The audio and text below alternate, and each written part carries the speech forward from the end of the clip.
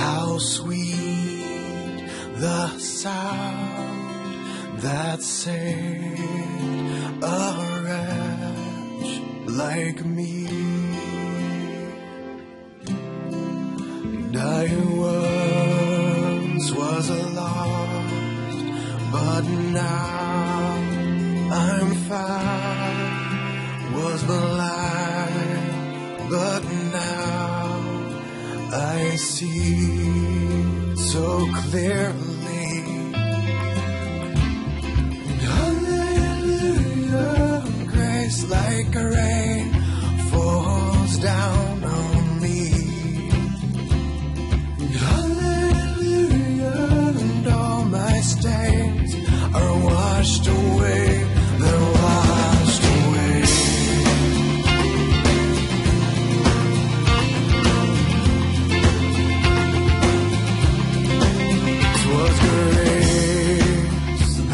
Taught my heart to fear and erase my fears, relieved. How precious and dear that grace appeared the hour I first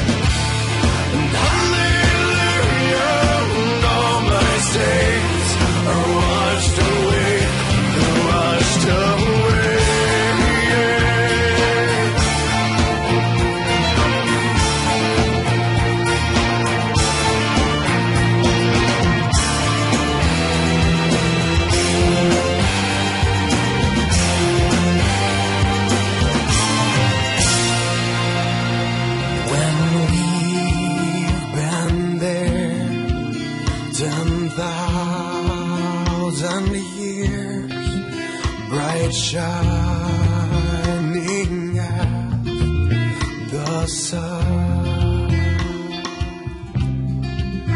We know less than days to see your praise than when we first began.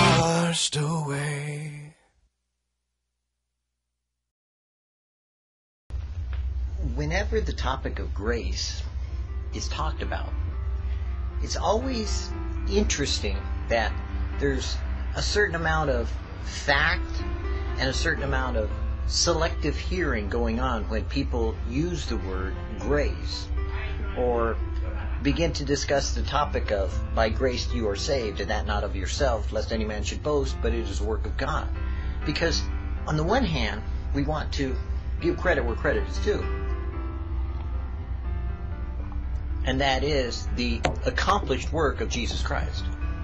Jesus himself has done everything that needs to be done in order to have a right relationship with God. He has restored, as it were, the opportunity to meet with and relate to God the Father in an intimate and personal way.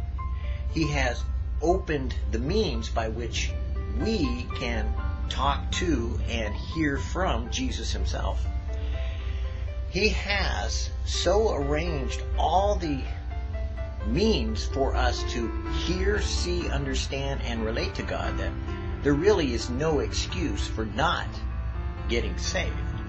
And yet, there are those who will not be saved because they've chosen to forsake grace for some other means. Now, have you ever heard that expression, there's an elephant in the room?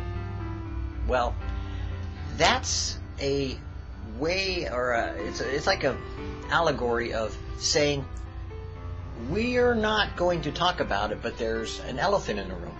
And so they always avoid the subject that is the most obvious thing that's huge that you can't avoid, which is the elephant that's in the room. And what that means is that there's something that's not being said that's so big and so important that you run right by it and you try not to admit that. It's kind of like when the emperor had no clothes. You know that child story where everybody in the town, the emperor was so wonderful that he decided that he was going to get some new clothes, and so he contracted out to find somebody who could make him the best, most beautiful clothes in the world. And so one slick seamster decided, hey, you know what? I can make him the best clothes in the world. So he got all dressed up and decked out, and he goes to the king and he says, oh, king, I can make you clothes that are so magnificent that only the wisest can see and only the smartest can appreciate, because they are made with invisible silk. And only the wisest and the smartest and the greatest in the kingdom can see them.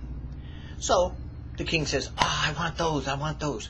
So the guy, makes him a whole outfit, and gets him a shirt, and gets him some pants and gets him some clothes and puts them on the king.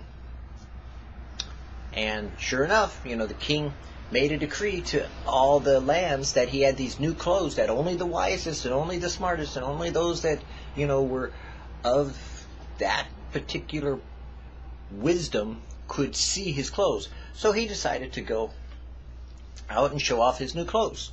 So the court, wow, they admired his clothes. Look at those clothes, they're beautiful. Oh, king, oh, emperor, your clothes are wonderful, So the king obviously wanted to show the people.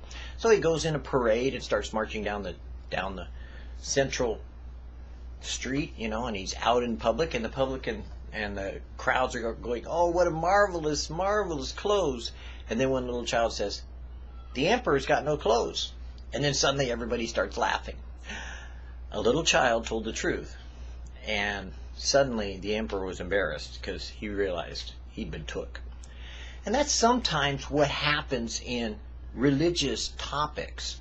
Sometimes the full story isn't really pointed out, like the exceptions to the rule. Sometimes you hear a part of the story and you run with that part that you want to hear, but you forget the rest of the story. And that's kind of why we've been studying grace so carefully, because we don't want to mess this up. We are talking about eternal salvation here.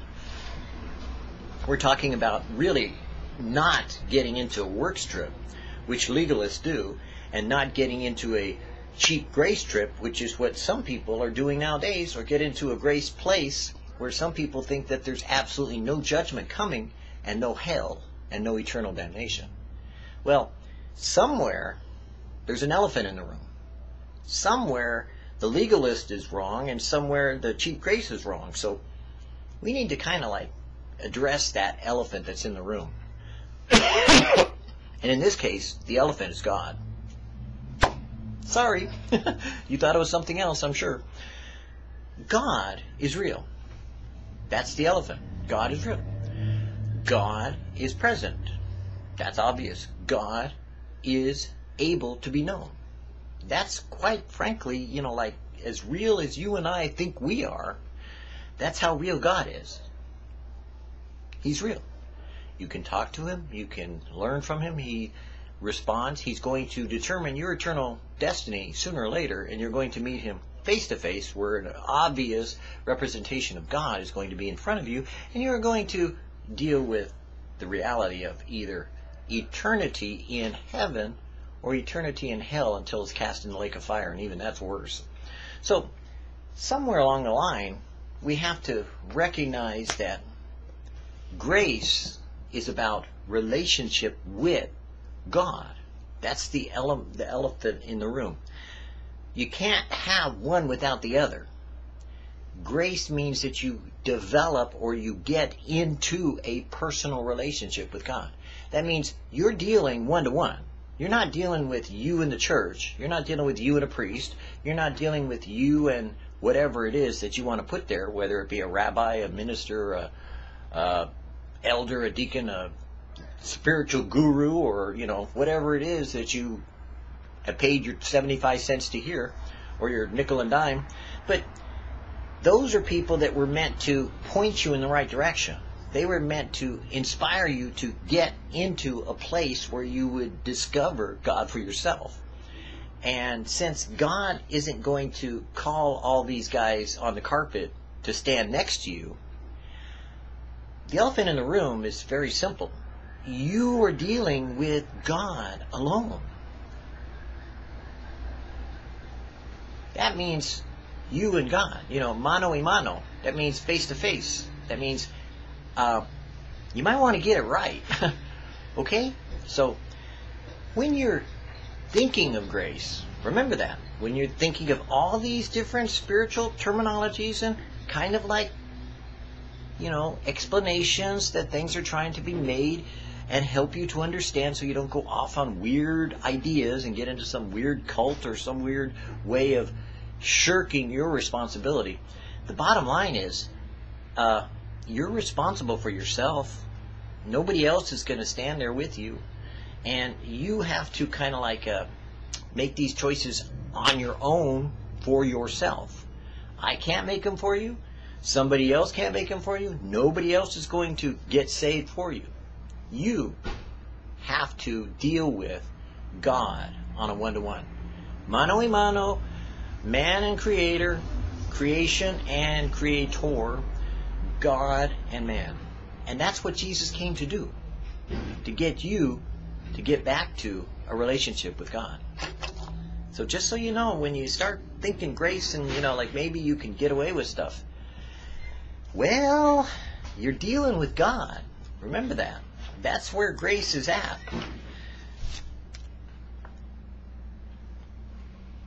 That's the gospel of grace. Each one of us can relate to God even though we are far from perfect. We can still have a beautiful relationship with God through His Son, Jesus Christ. When we relate to the Father by faith through His Son, we have a solid relationship. We are now sons of God. Because He is our Father, we don't have to wonder if we are worthy to come to Him. We do not come on the basis of our worthiness, but on the basis of our relationship with Him. That's the bottom line. You see, when you were a child and you got into trouble, you really didn't want to tell mom and dad because you knew you were going to get spanked. Well, when you got older, you kind of didn't want to disappoint your folks. So when you were a teenager or when you were a little bit older, maybe you started looking at the idea that you just wanted to make them proud of you. So you did your best. And if you had good parents, they accepted you for your best effort. You tried, and they were happy with that. When you get older and you have kids of your own, and then you talk to your parents, you realize that your parents accept you with your fallibilities and your failings as well as your successes. If they're good parents. If they're not, well, you deal with them anyways. They're your parents. But they realize and they recognize their own fallibilities in you because they can see in you what they were at that point in time in life. And they've grown into hopefully a place of more mercy and grace and forgiveness that they have learned through life experiences and applied to themselves as well as to others around them. God is our parent. He is the creator of the universe. He knows what we're made out of. He doesn't treat us as though we were like, oh, you should have been perfect. That's it. You're out of there. But he knows that we're not perfect. And so he's provided a means with which we can have a relationship with him. But see, here's the elephant in the room again. There's that big, honking, white elephant that, it's not a sale, but it's something that we need to take stock of and have a reality check about what we're missing just in case. Relationship. You have it available to you, but you have to make use of it. That's the point. There's nothing holding you back. God doesn't say, hey, I'm holy, you're not, you don't get to come to me. God says, I've done it all. I died for you. Now you can talk to me. But if you don't talk to me, you're going to hell. If you don't walk with me, you're going to hell. If you don't have a personal relationship with me, your Father, guess what? I may say go to the left, go to the right, and try to help you out, through the night, but if you're not paying attention and, kind of like, talking to me and I'm talking to you, hey, check it out. You ain't talking to me, I ain't talking to you, you ain't going to make it. And that's the bottom line. See, grace is based upon a relationship.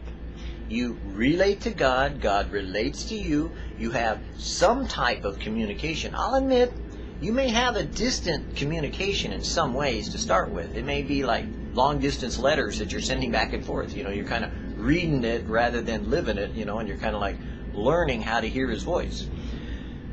But it should be a developing relationship. Just like a baby doesn't really know what mama and daddy are saying, but knows what the feelings are that the parents are communicating.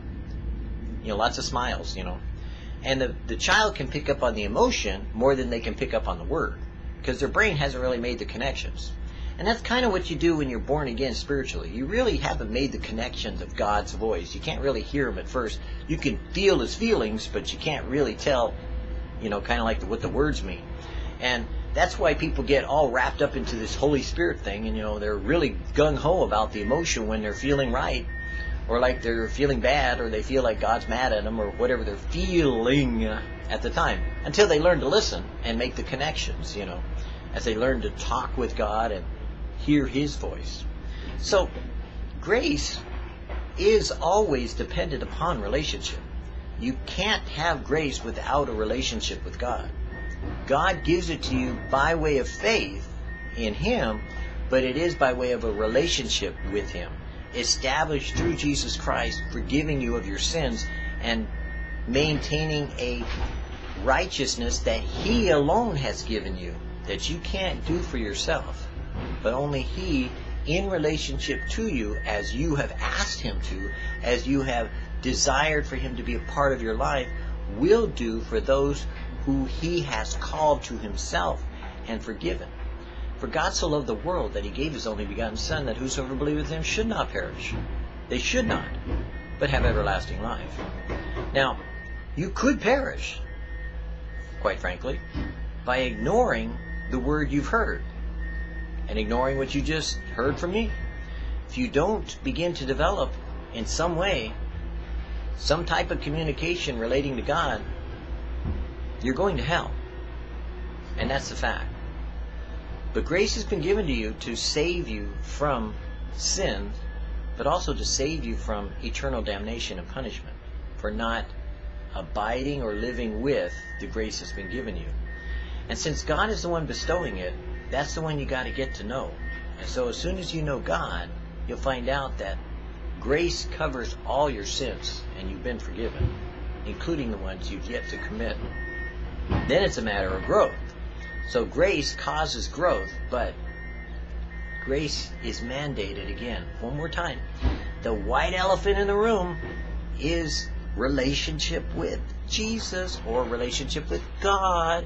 And you have to be communicating, not just telling him what you want done.